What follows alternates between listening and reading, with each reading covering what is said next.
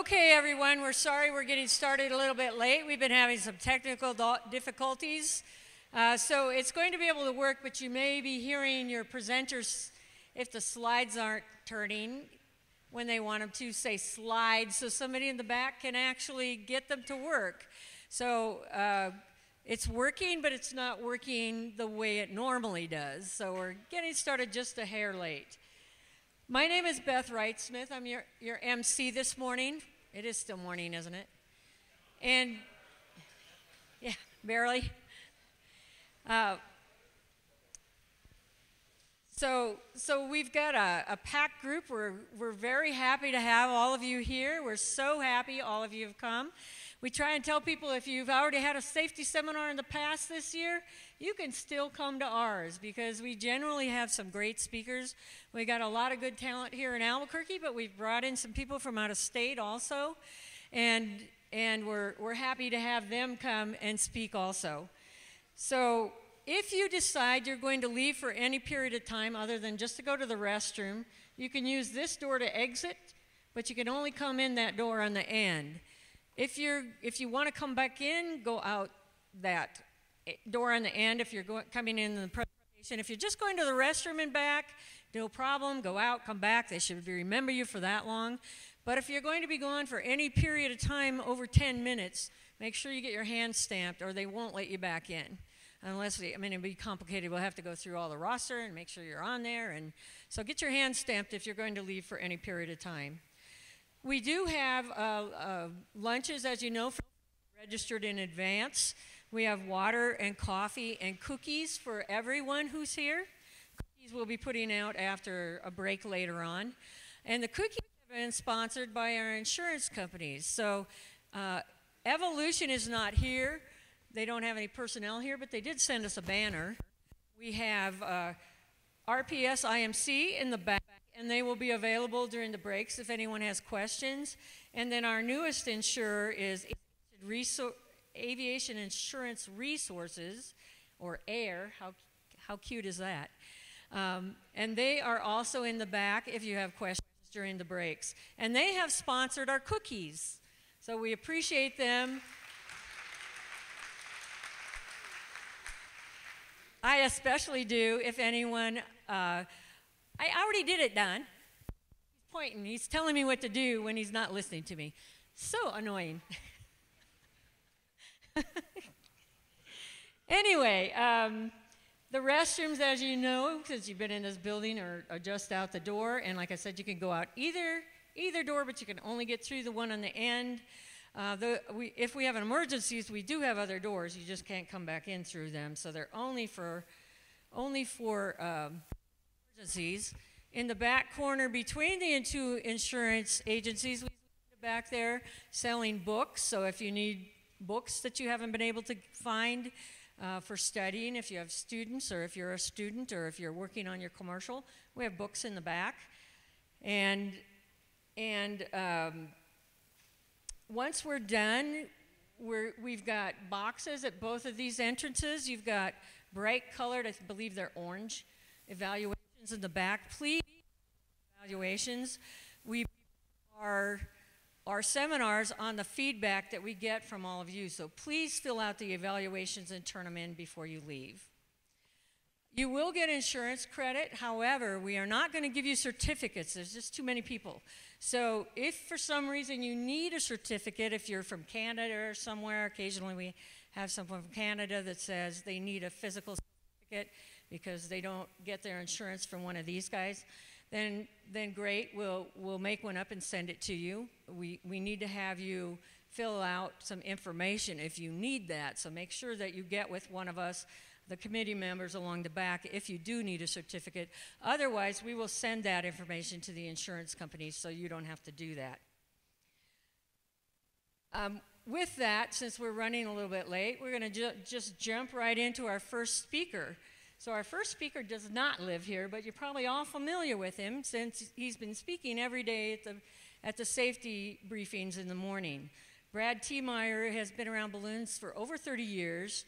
And when he was going to balloon events, he just got very intrigued by what people were talking about with the weather. You know, we're a little bit more concerned with micrometeorology in ballooning than the average citizen or even anyone else that flies for that matter. So he was fascinated enough that he attended Iowa State University. He has both bachelor's and master's degree in atmospheric science. And finally, after being a crew member for 25 years, he earned both his private and commercial certificates, the first one in 2008 and his commercial in 2011.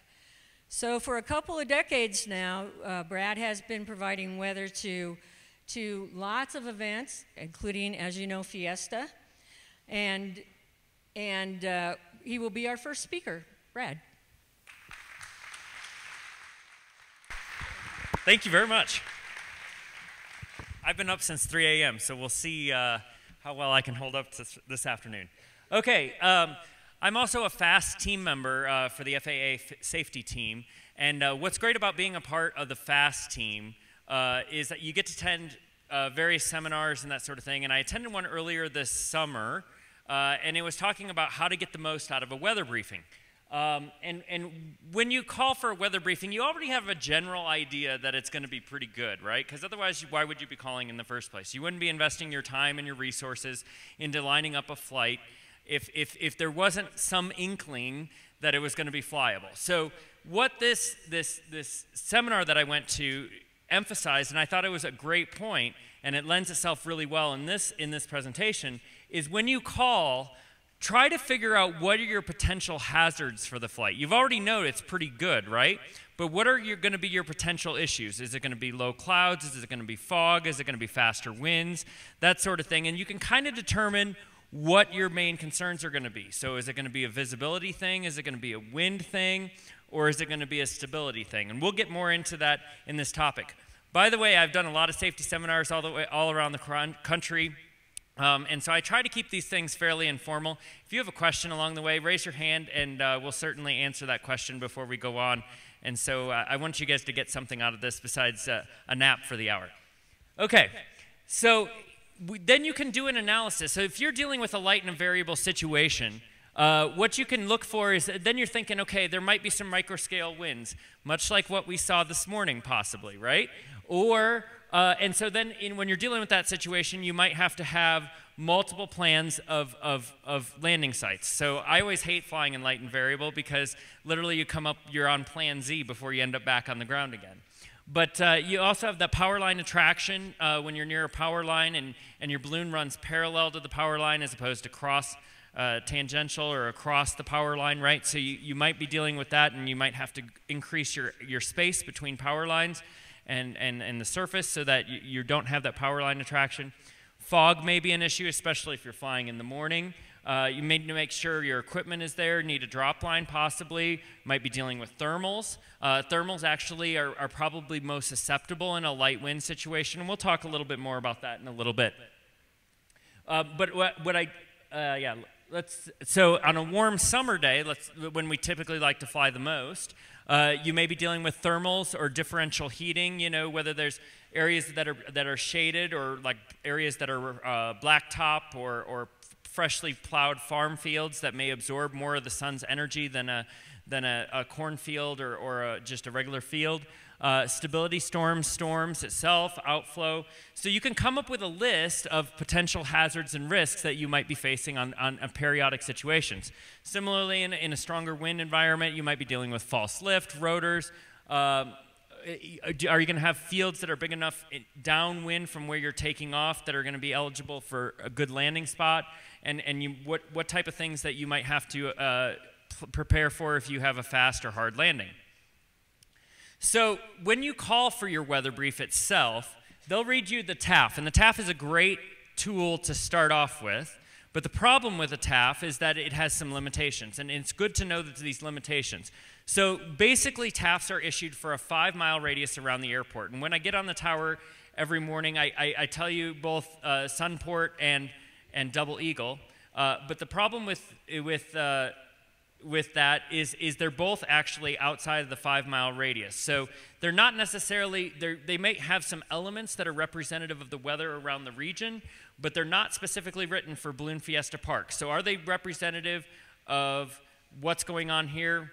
maybe in a ballpark fashion, but not precisely. And what I mean by that is this, is that when we are writing a TAF, you cannot put like showers or thunderstorms in the forecast unless you think it's going to affect that 5-mile radius bubble.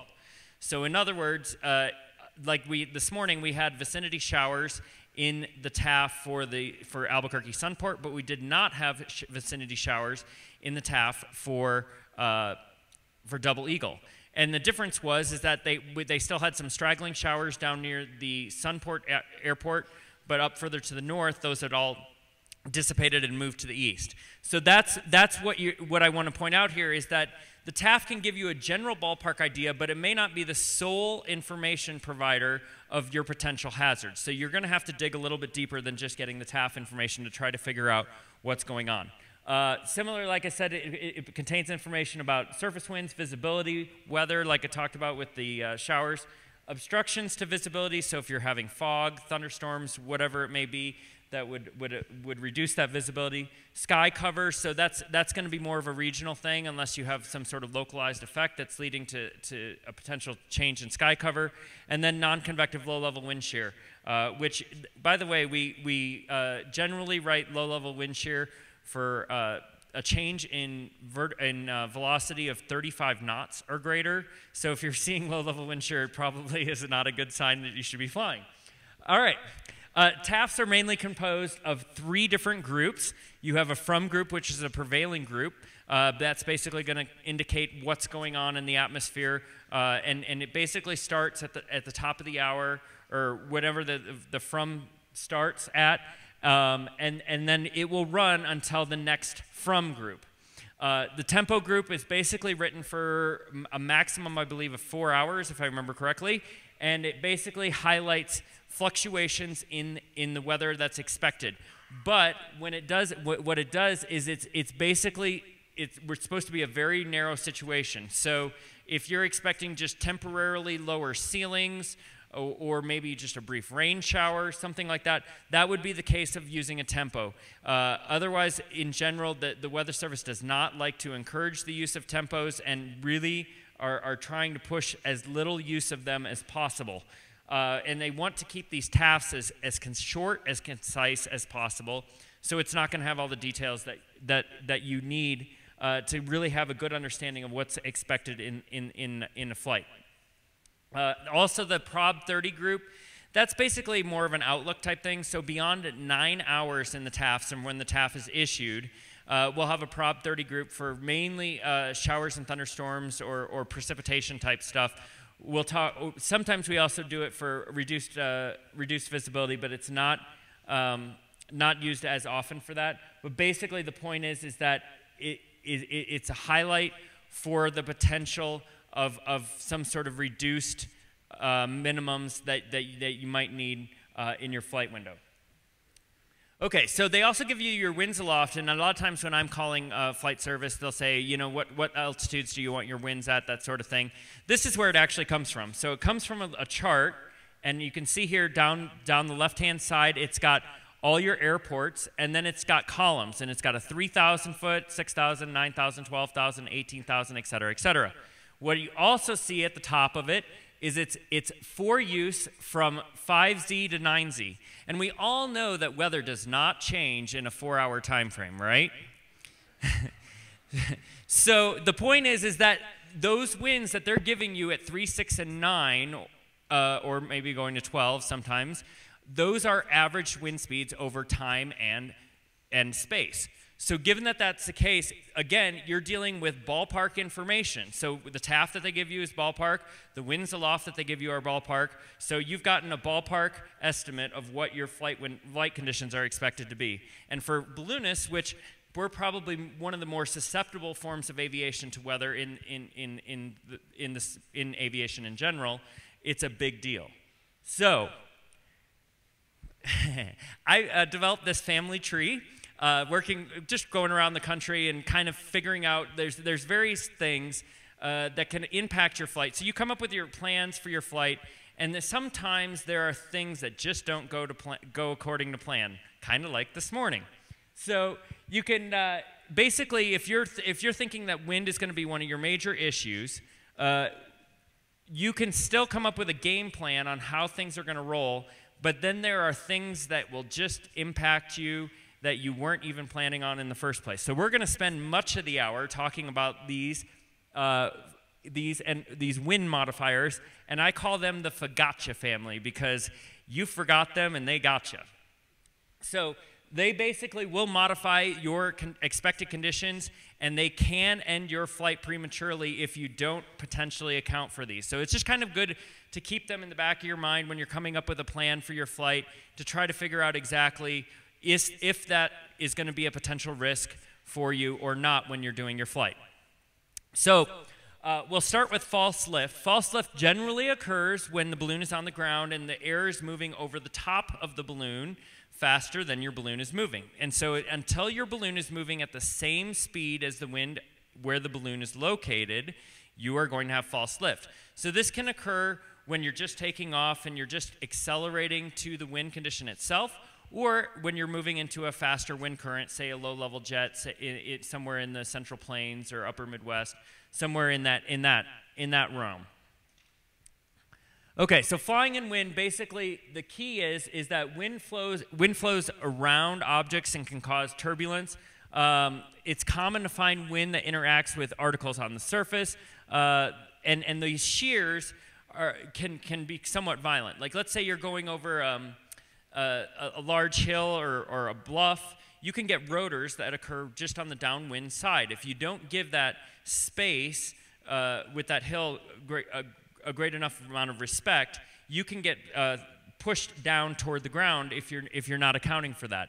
And so basically the strengths of these shears can depend basically on the dimensions of the object that the wind is trying to go around. So if it's going around a building versus going through a tree or a baby tree, there's a big difference there. Similarly, the permeability, how much it can flow through that object, and the speed of the air at which it's moving. So if it's moving faster, obviously it's going to be more of a radical change. Winds generally the wind shadow can persist 5 to 10 times downwind of the obstacles of height, and we saw that a classic example of that on Saturday morning, if I remember right. They all kind of bleed together to me. When the rock shielded us from the wind, where Sunport was gusting to 30 miles per hour while everybody was flying, because they were not shielded. So I just want to talk a little bit about surface observations, and then we'll kind of get more into the meteorology side of stuff. So this is what a typical surface observation is. This number up here, the number in yellow, that is what the temperature is, and this is reported in Fahrenheit. The number on the lower left is the dew point, or the 58 here in this case, that's the dew point. And the number up here in the upper right-hand corner is your surface pressure. That number is a little bit tricky because when these things were designed way back in the day, sending out data was costly. So they tried to limit the amount of data that they were sending out as much as possible. So the way it works, the way it's read, is if it's a low number, you add a 10 in front of it, and if it's a high number, you add a 9 in front of it. So in general, because surface pressures, like you've heard me reading, this is the surface pressure in millibars, and surface pressures generally are around 1,000 millibars. So given that that's the case, in this case, this would be 1,002.7 millibars is the way that's read. So you would add a 10 in front of it because it's a relatively low number. If it was a 996 or a 998, it's a relatively high number, and so we'd add a 9 in front of it. All right, and let's see here. The sky cover is indicated in the circle here, so by the amount of shading. So if only 1/4 of it is shaded, that means it's a few is reported. If half of it is shaded, that is a scattered deck. 3/4 is broken, and if the entire circle is shaded, it's completely overcast. And then the wind is indicated by where the wind is coming from. So think of it as an arrow. Here's your feathers on your arrow, and here's the head of the arrow here buried in this circle. So in this case, the wind is coming from the southeast, and the speed of it is indicated by these barbs. A full barb is 10 knots, and a half a barb is 5 knots. You add them together, so in this case, we have a wind out of the southeast at 15 knots. Are you guys with me so far? Good. All right. So then when we combined all these surface observations together, we can actually start to see circulations that develop in the atmosphere.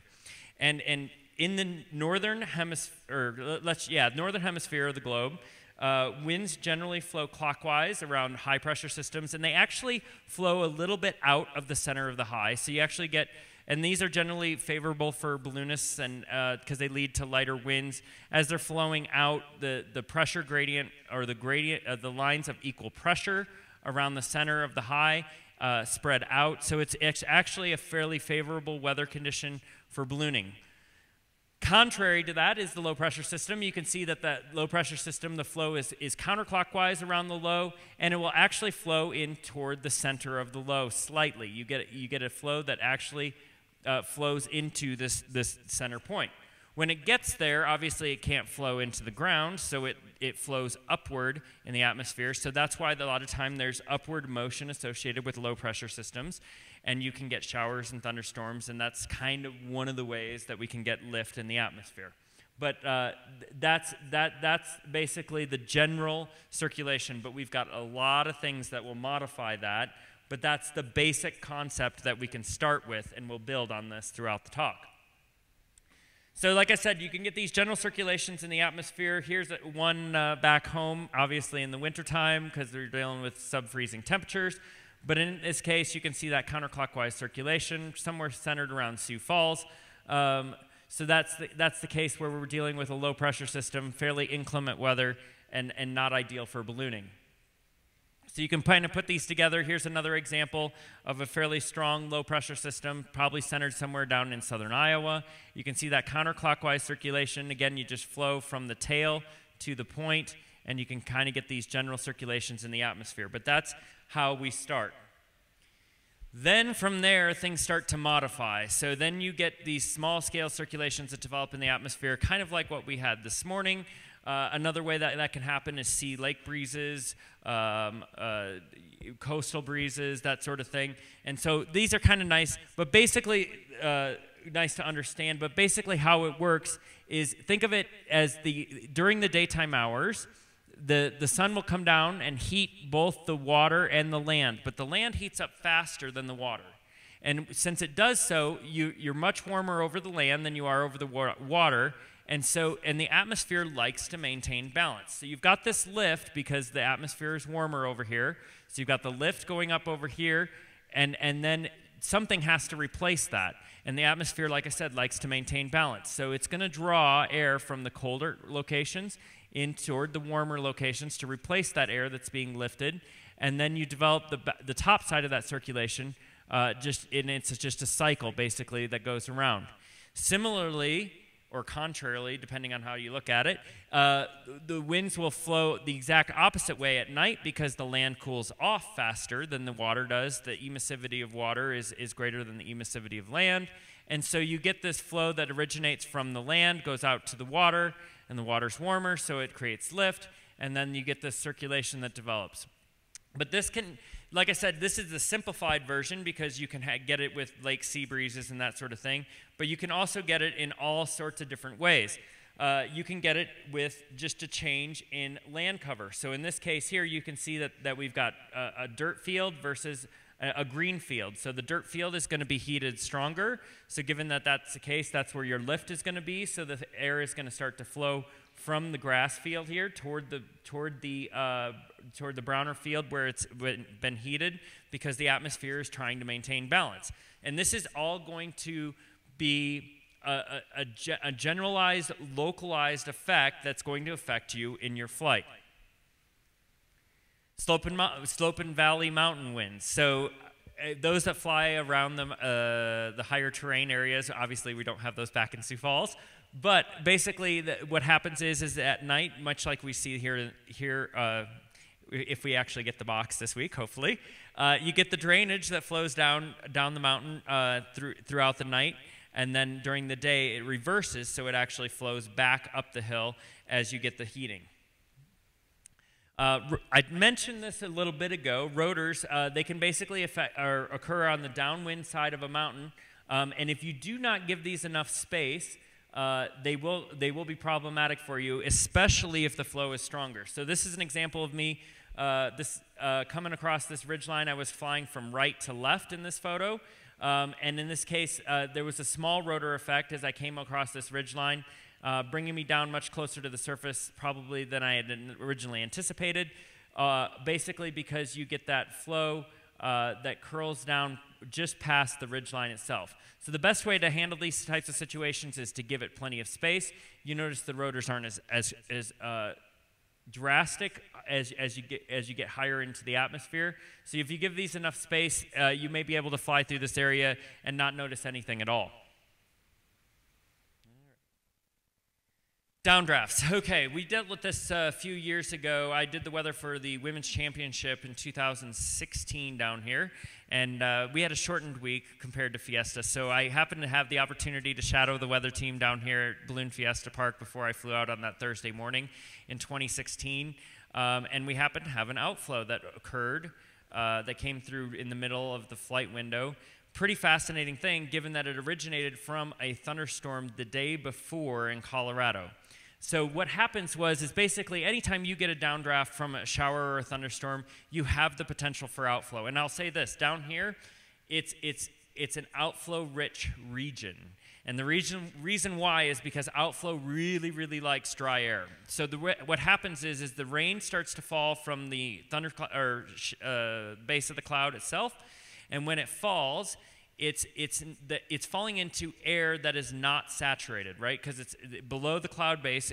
You're not dealing with the cloud anymore, and here it's a relatively dry region. So when it's falling into a non-saturated air mass, it starts to evaporate, and evaporation is a cooling process. Much like when you go to the gym and you work out, your body sweats, and the reason it's doing that is because it's trying to cool you down.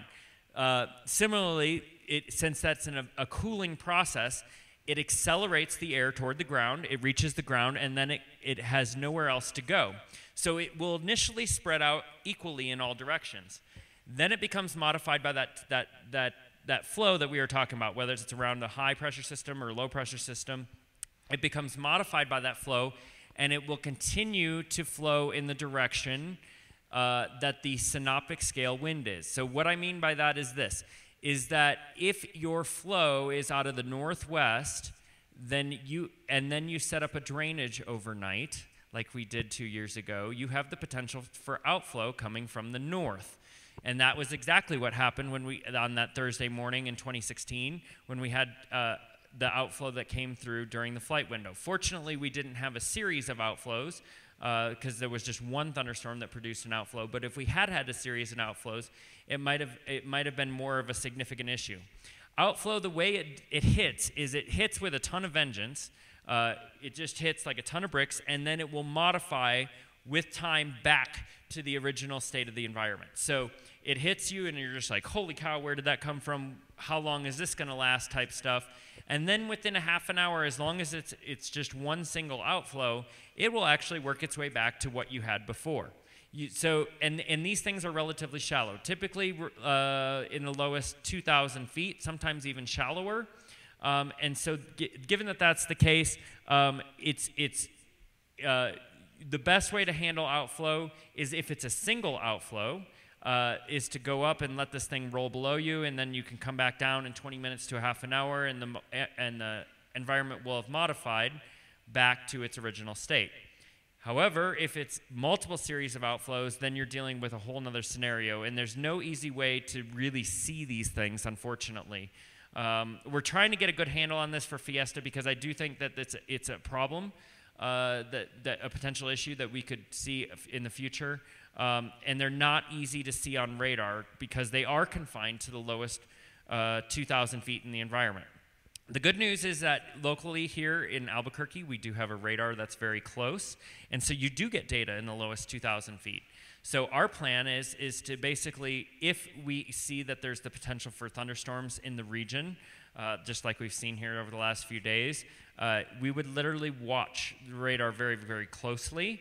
And if we see some sort of fine line or boundary working its way towards where we're flying, we'd try to land before that boundary worked its way in. These outflows are, like I said, very problematic for us, and they can travel 50-plus miles very easily.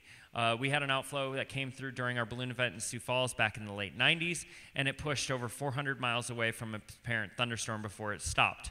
It basically will go until it finds something that stops it, like a mountain range or something that's geographic, or it runs out of steam. But basically, these types of things can travel quite significant distances.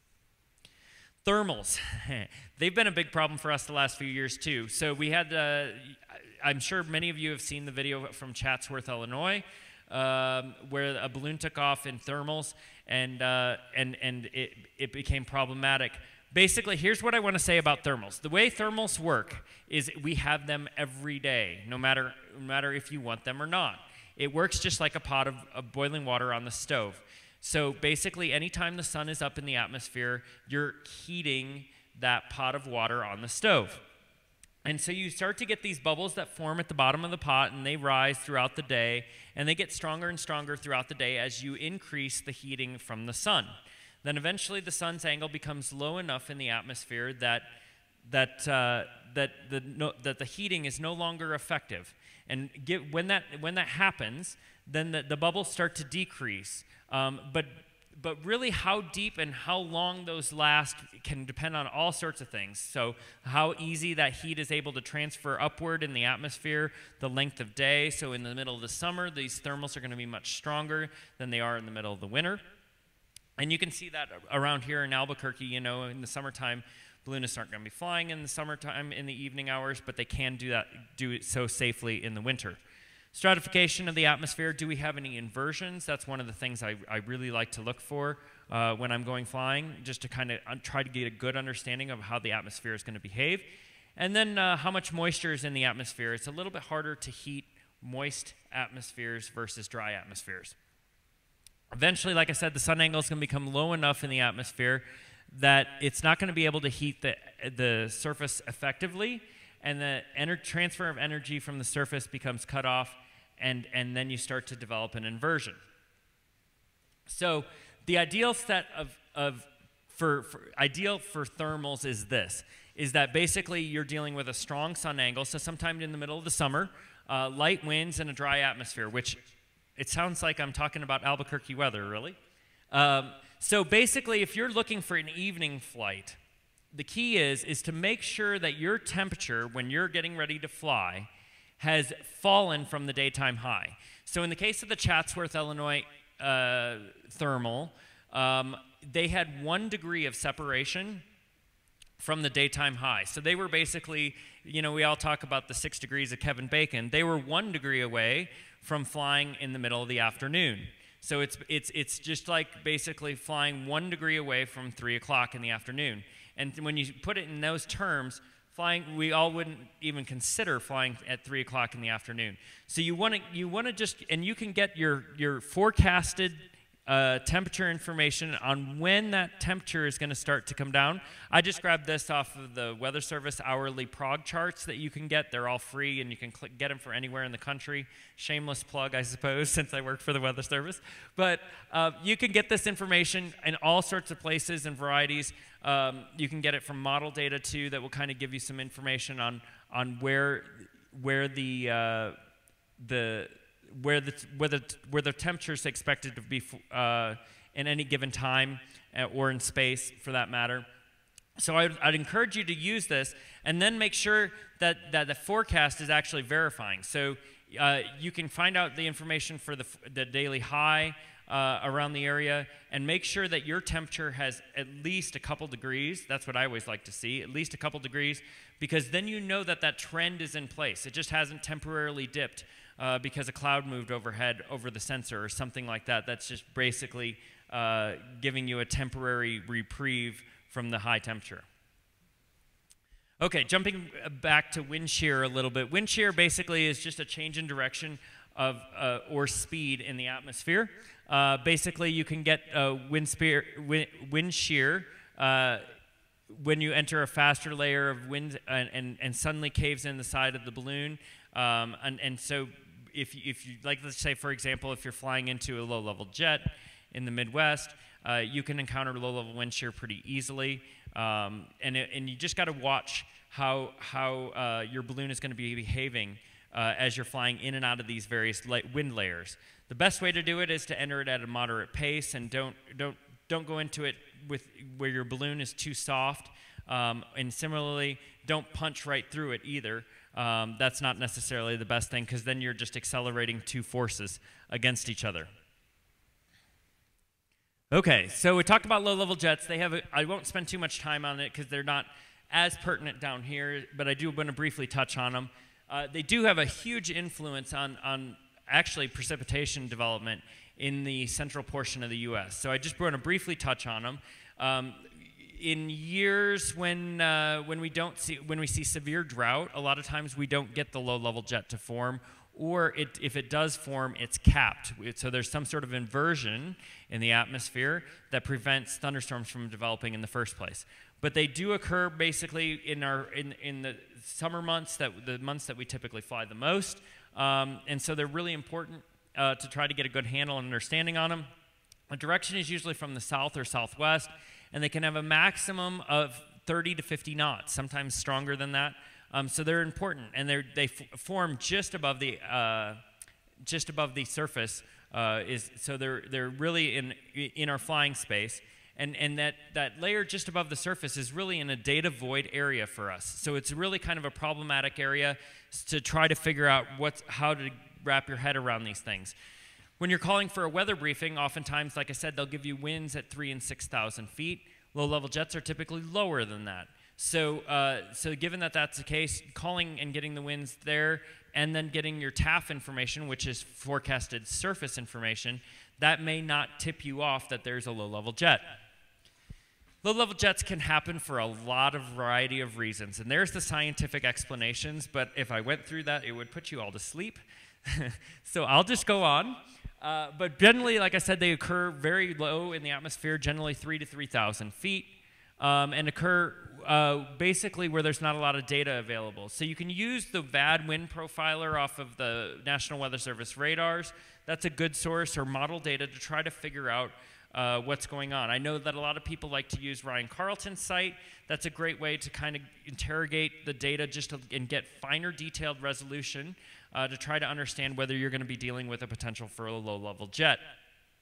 So here's what a VAD wind profiler looks like if you haven't seen one before. And I know that when you call for flight service, and they a lot of times will say, hey, do you want me to take a look at the VAD? And they can certainly do that for you. So here's what a VAD looks like. Basically what it is it's the radar sending out information, working very similar to the profiler that we have here on the northwest corner. By the way, that is really, really cool. It's really awesome. I'm going to nerd out a little bit. It's really awesome to have that data available.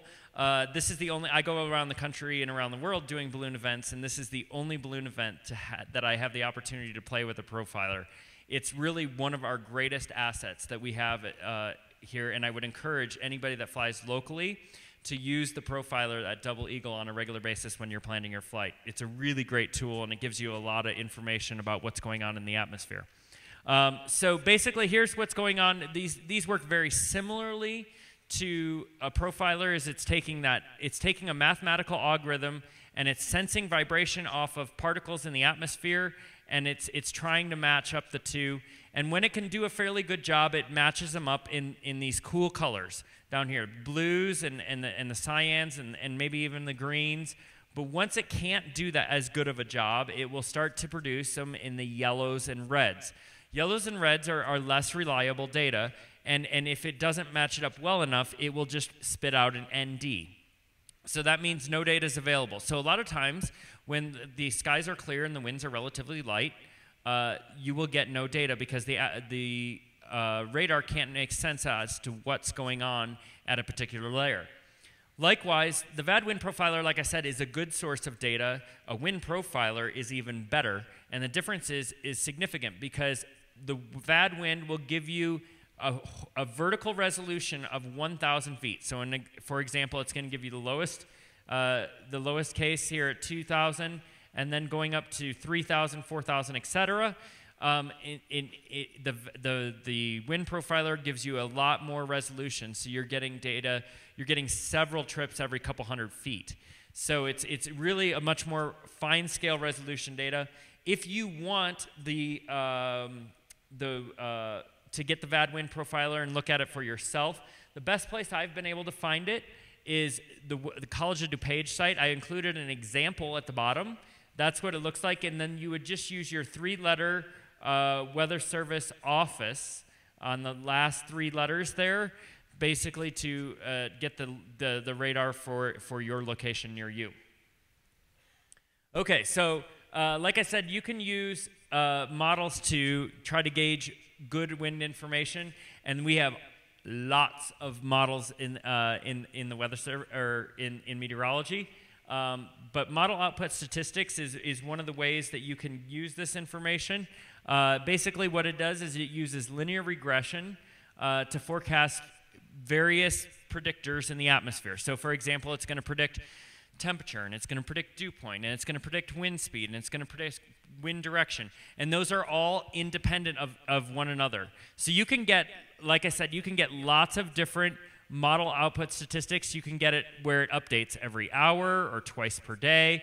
And the more frequently it updates, the less in distance, or less in time it's going to go out. So if it's updating every hour, it's only going to go out maybe 12 to 18 hours, something like that, or maybe 24, but not any longer than that, because it's just computationally too expensive to run stuff like that. But the further you want it to go out, so if you're looking out for and planning a flight, let's say 5 to 7 days out, something like that, you want to go to these extended models, and those only update twice per day. So you've got a variety of tools at your fingertips if you want to use them, and it's all free data because you've paid for it already through your tax dollars. So this is an example of what model output statistics is. I'm not going to spend too much time on this by any means, but like I said, it has temperature, dew point, cloud cover. So this is clear, scattered, overcast, broken, scattered, broken. And then it's for the various time frames, and it's all in Zulu time because the way we work in meteorology is we all work off of one meteorological clock, so that way, just to keep things simple and to keep time codes to where say you're on a boundary between, like say, Central Time and Mountain Time, you don't have to deal with that with sticking with one standard clock around the world. So that's why everything's done in Zulu time.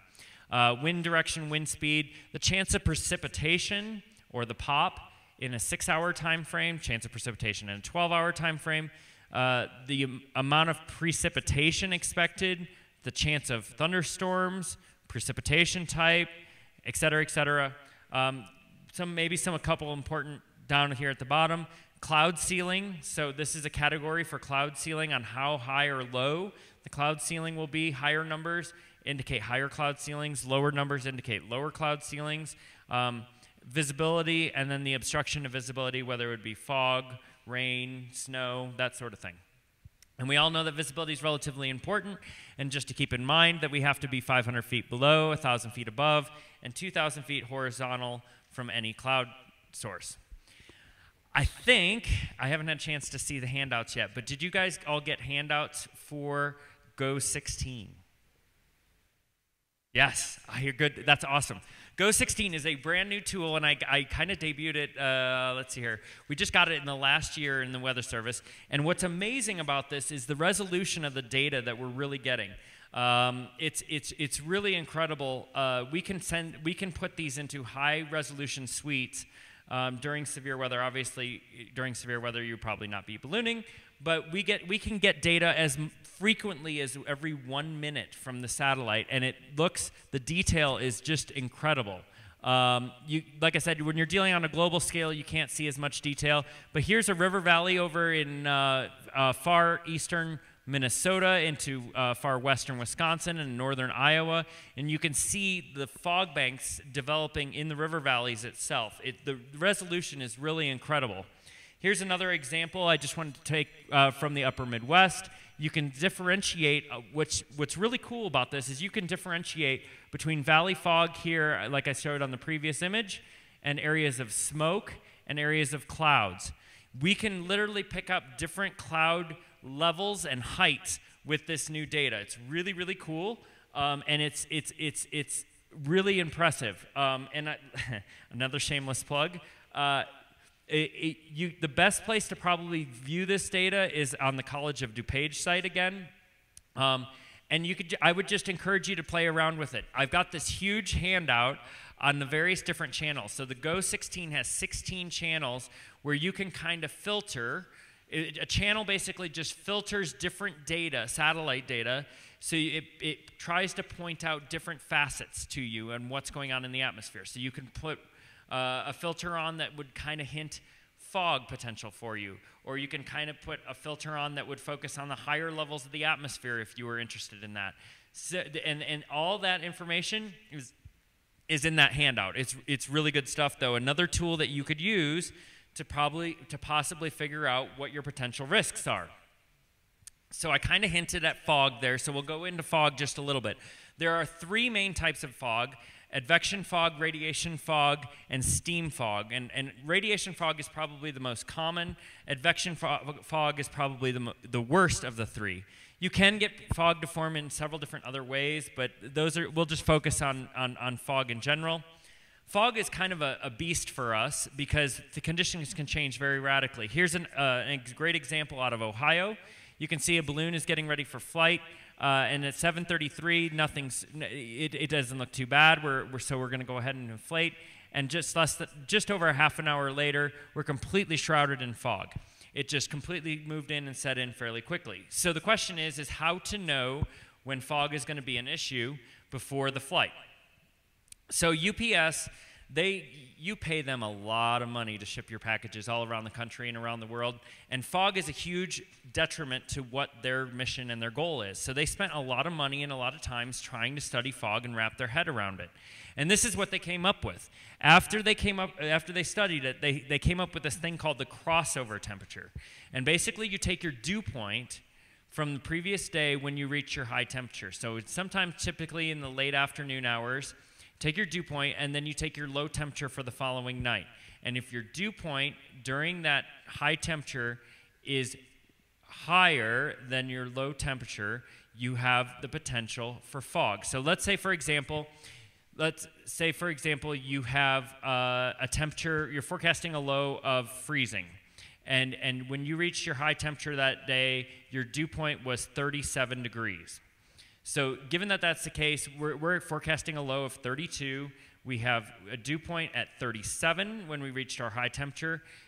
Given that our low temperature is going to get lower than the dew point from the prior day when we reached our maximum temperature, there's the possibility of radiational fog. That's as simple as it gets.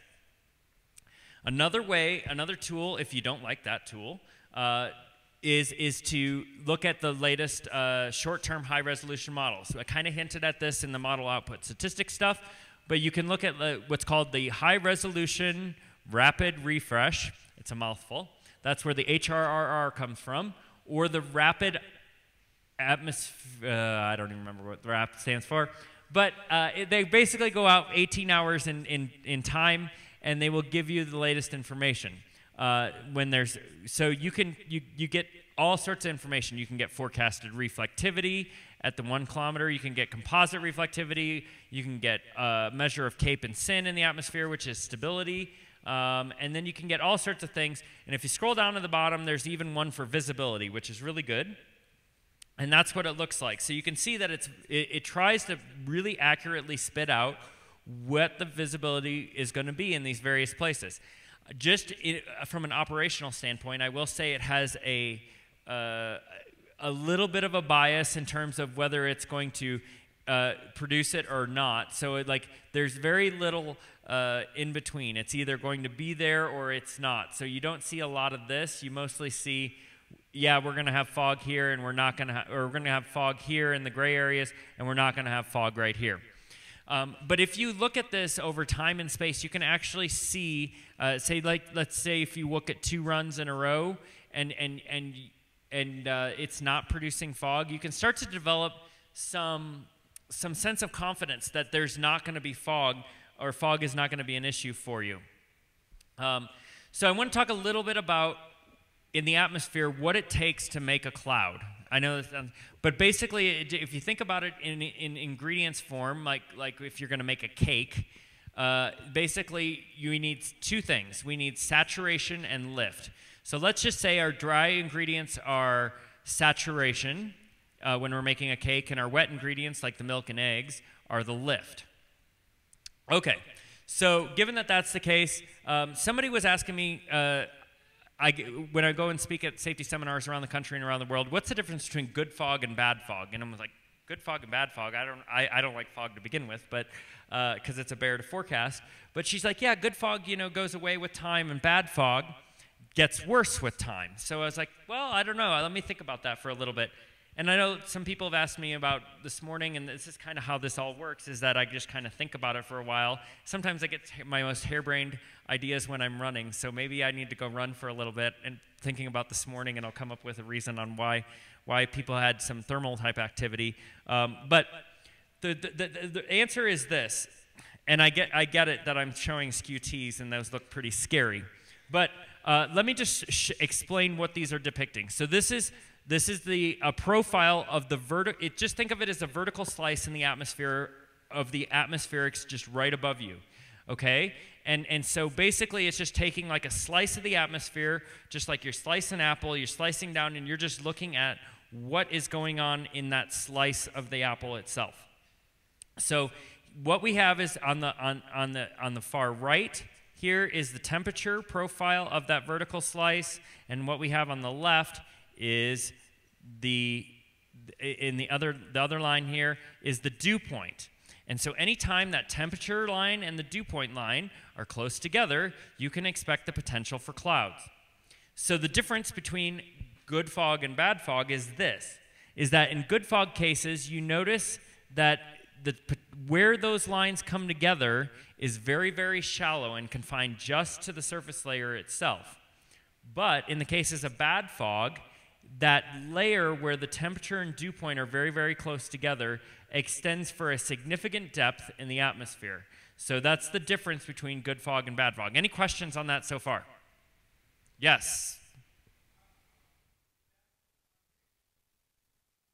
Is that a what?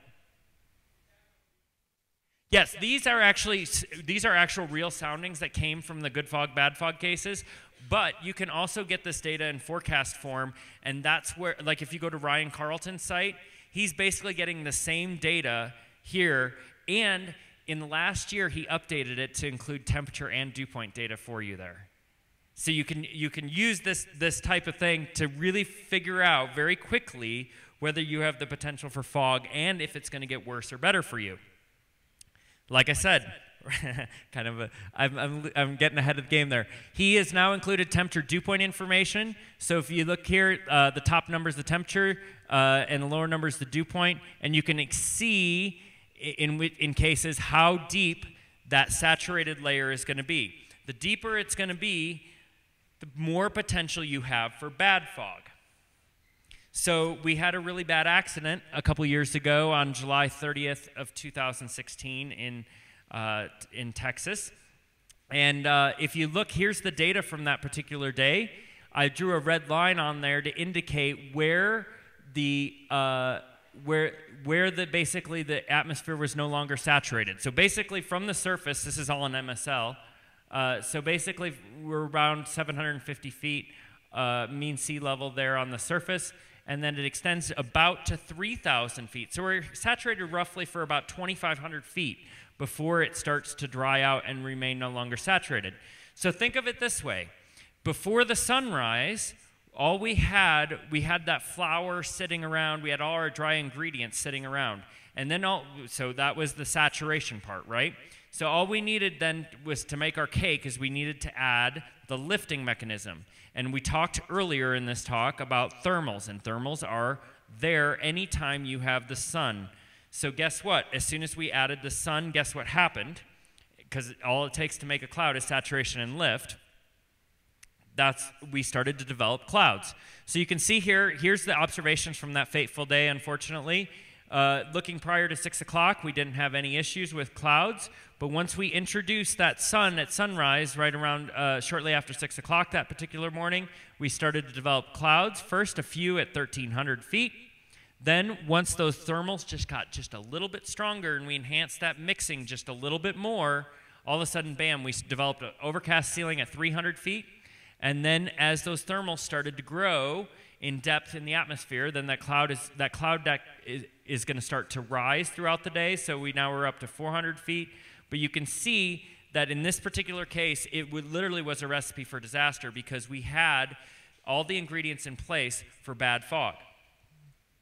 So the point of this talk basically is what I want you to do is keep an eye out for the potential hazards in your flight. If you've picked out a point where really it's going to be good conditions, try to figure out what your potential hazards are and just keep them percolating in the back of your mind. And if it's something that's going to bother you, look into it a little bit more and try to figure out exactly how to determine if it is going to be an issue for you. I will throw this out there that no model is ever perfect. Model forecasts are for potential hazards are not a guarantee. So, like I said, if it's producing fog 1 hour and you really want to go for the flight, check it the next hour and see if that next run is still producing the fog. If you've got some consistency in time, it's more likely than not that the model's picked up on something. But if there's no consistency in it, I wouldn't put a lot of faith in it, and I would still search for additional information. Observations are really great because it means it's occurring. So if you're getting bad wind profiler information, or if you're getting wind profiler information, that is real observed data that you can get from basically a data void area. They're really awesome. And it's data that you can take to the bank day in and day out. It literally means it's happening. Focus on the observations upstream of your location to determine what potential issues you may have. So if your wind is from the east, you should be looking at observations from the east. Now, obviously, here in Albuquerque proper, that's not necessarily the best thing because we have that big rock going on just to the east of us. But in general, even if the wind is coming from a direction that you wouldn't expect, because we're mainly in the prevailing westerlies belt, so people like to look to the west. If your wind is coming from the east or from a different direction, look that direction upstream and see what your potential hazards are. And finally, watch for your depth of saturation. The deeper it is, the more likely you are to have fog issues, especially once you develop those thermals throughout the day. What other questions do you guys have? Yes, up front.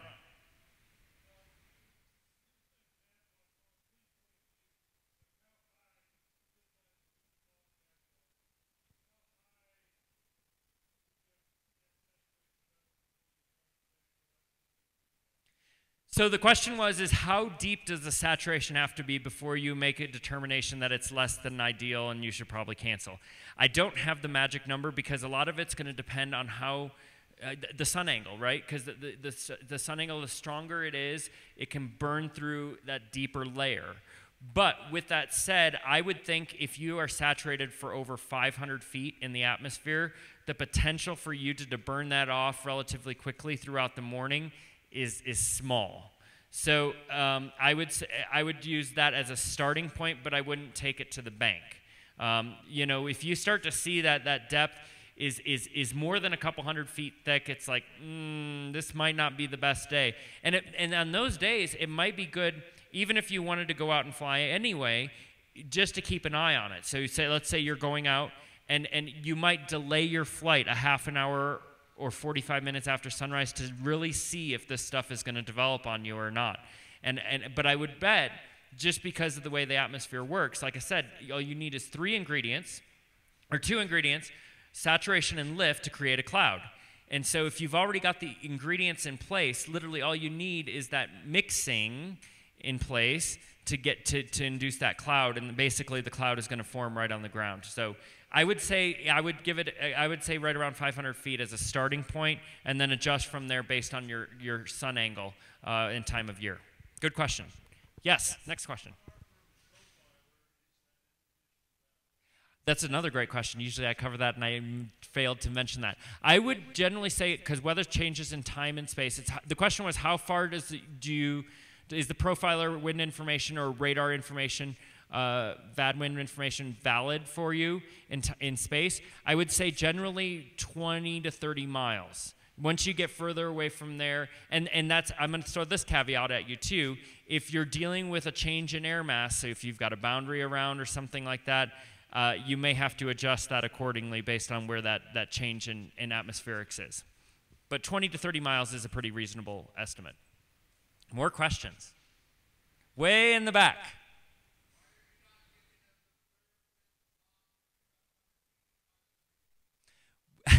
Somebody asked me that actually this morning. So the question was, why am I not giving you the winds aloft at pilot briefing? And I'm going to do that for the rest of the week, but the reason I haven't been is because I've been trying to keep the pilot briefings as short and concise as possible, and we're shipping out that information to you via Remind, and we're also giving that wind information to you on the profiler data.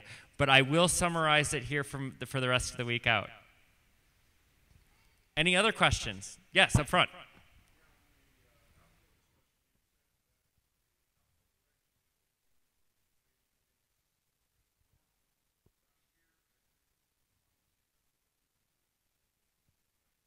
Yes, I agree with that. So the question was, is in the outflow discussion, the winds basically change here regularly on the surface, so you can't necessarily look in one direction. Is that basically?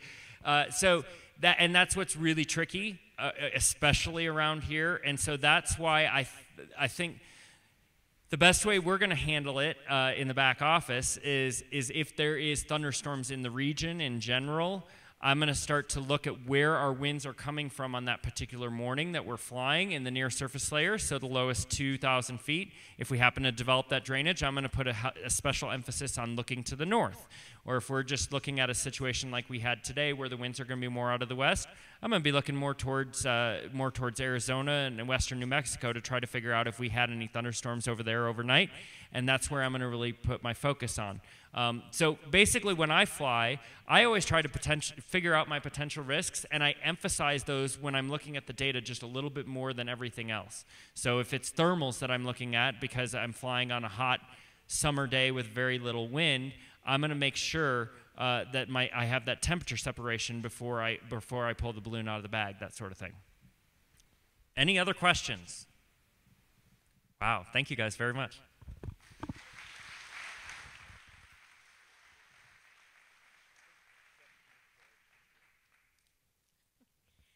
Thank you, Brad.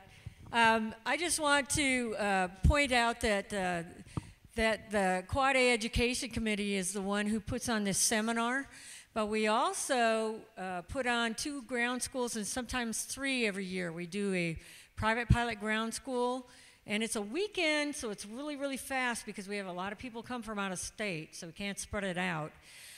We have a weekend private pilot ground school in February, a commercial ground school in April, and the last few years our private ground school has not only filled up, but we've had a waiting list, and so we've done a second private ground school in June. So we've been a really tiny committee until the last couple of years.